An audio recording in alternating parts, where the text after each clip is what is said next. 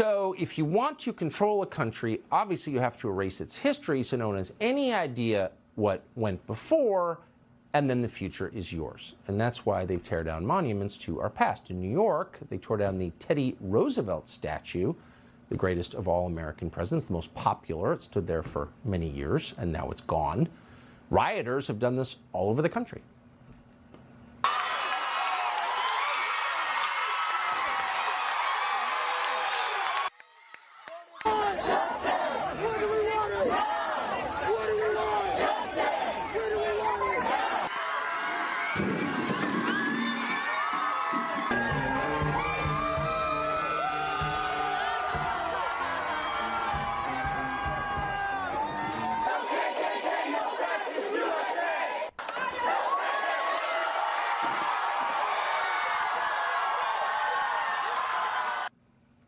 So that wasn't enough. So now woke lunatics at the Pentagon have decided to desecrate America's biggest and most significant cemetery, Arlington National, right across from Washington, D.C., and tear down a memorial to Civil War dead.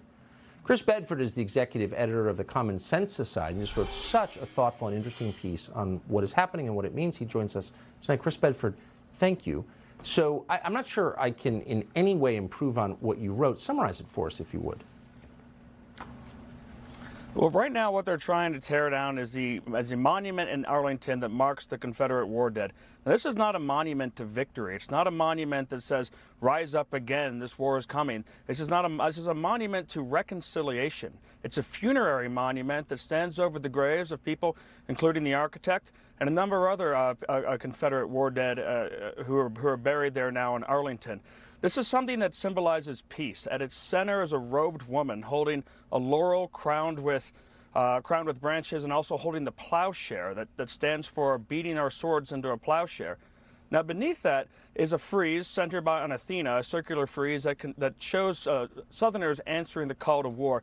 And that's something the critics have a problem with. It does show a romanticized and idealized version of the South there, but it is at its core a monument to that reconciliation. And it came during a very complicated period in time.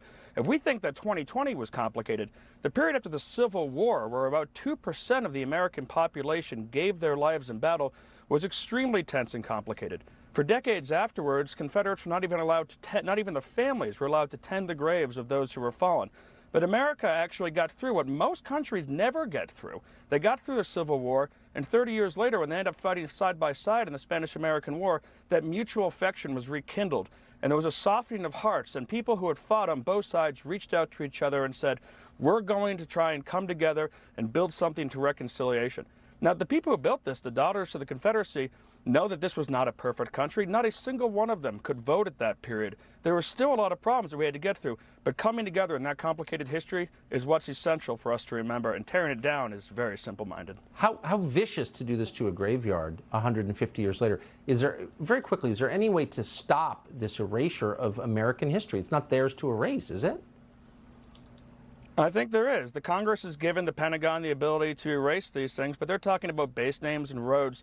Things like Arlington National Cemetery fall under the U.S. Commission of Fine Arts. That's part of the cemetery. That's civic architecture. That's something the military, though they like to bulldoze over authority, actually has to maybe take a back seat to. Yeah, you can't desecrate graveyards. Sorry. I don't care who's buried there. Chris Bedford, thank you. Appreciate it. Thank you.